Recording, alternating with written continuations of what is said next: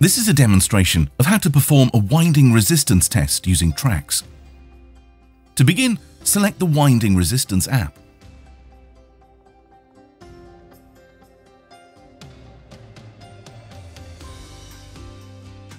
After selecting the transformer configuration, we select to measure the HV windings. Enter your test current. The recommended current amplitude is 1 to 15% of the rated current of the winding. This is to ensure saturation but not cause any heating that affects accuracy. Press the Connections diagram button. This will show you how to connect the cables. TRAX will also light up LED indicators to show where to connect the cables on the instrument.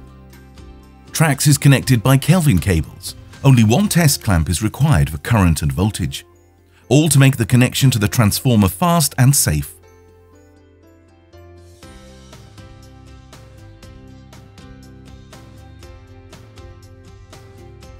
You are now ready to begin your test.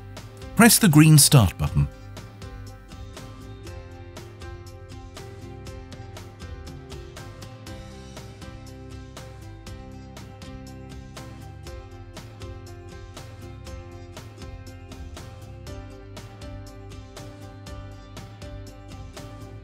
After reaching a stable measurement result, TRAX stops the test, and the energy in the winding is automatically fast and safe discharged from the transformer. When all your tests are complete, TRAX will prompt you to demagnetize.